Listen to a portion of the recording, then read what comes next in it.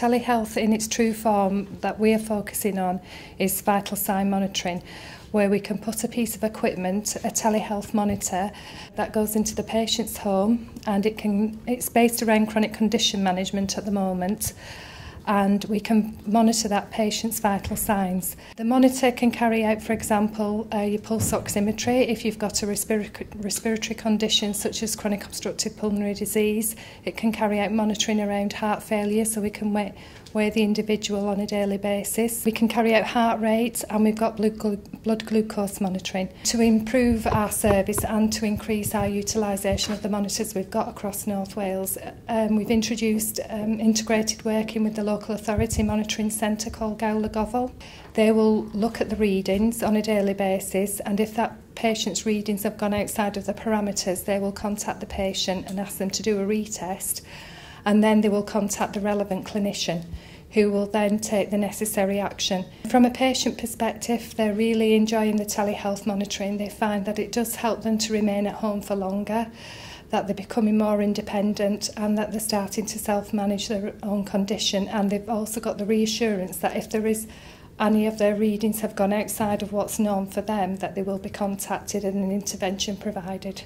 I have a patient at the moment on Telehealth, Frank from Conway, and I initiated Telehealth because we identified that he was on medication that can give adverse effects, and he has a chronic condition that requires titration of medication from his cardiology management plan. So we were able to initiate the Telehealth, monitor his vital signs from a distance, which gave him great reassurance that he was being cared for daily, really. Yeah.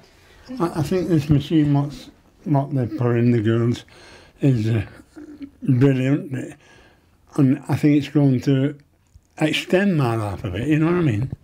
I know this year I'm 87, I'm probably coming to the end of the tunnel, like, but you don't look at it that way, do you? You know what I mean?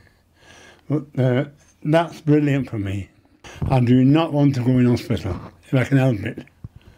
I mean, see, I've got a good nurse here with all my medication, and I've got a good secretary. And I mean a good secretary. She writes everything down, and that's it. So I want to keep out of hospital. I've got a good team of nurses looking after me.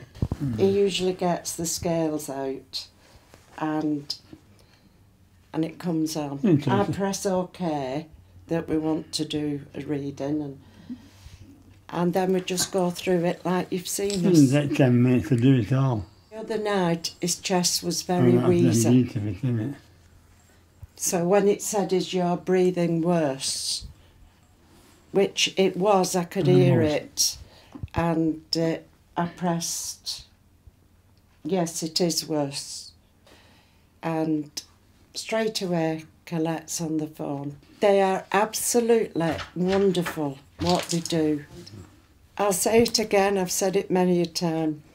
The last 3 years I've been in a very dark tunnel, and there was no light at the end of that. But now there is.